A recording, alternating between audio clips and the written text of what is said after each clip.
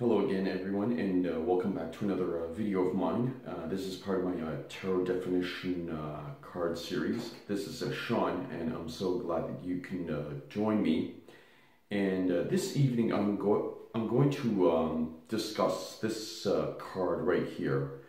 The beginning of the journey, the beginning of it all, the Fool. This is the first card, or rather, this card is represented by the 0 in the journey of the Fool. And as you would expect, this is indicative of a person who is starting out on an uncharted journey, one who is going to take a leap of faith into the unknown, and basically just go with that instinct and just totally disregard what comes his or her way. Now, as you can see here in this card, you'll see an illustration of the Fool himself, and he's carrying all his worldly possessions in this small bag. That's all he has, just like a hobo.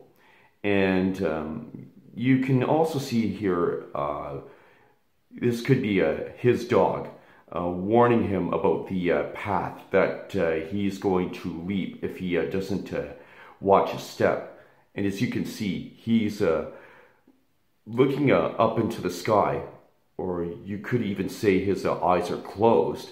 And he's totally oblivious to what lays before him. Yes, there's a cliff, and yes, he's about to walk off it. This is very symbolic of falling down into the unknown, not knowing whether he will make it or not, whether he will be able to complete his journey successfully. But nevertheless, he is optimistic, and he is taking a big leap of faith. Now, whenever this card is upright, you do have those qualities manifested in your particular reading.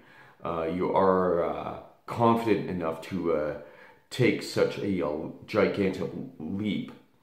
You are confident enough that you can do it. You have the strong, solid belief that anything is possible, that you can do anything that you can set your mind to. You do not fear what lies ahead of you, and yes, you're quite jolly about it. Now, when the card is reversed, you may be willing to go on this journey, but you have to take more calculated risks. Otherwise, you'll end up doing things that are reckless, careless, just even downright stupid. Yes, so here it is, the Fool.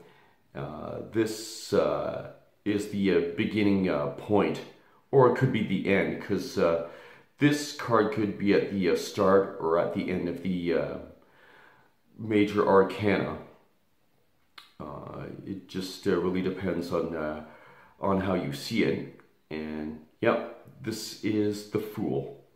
So I do hope you found this video to be helpful, and please like and comment and subscribe to my channel. And this is Sean, and thank you for watching.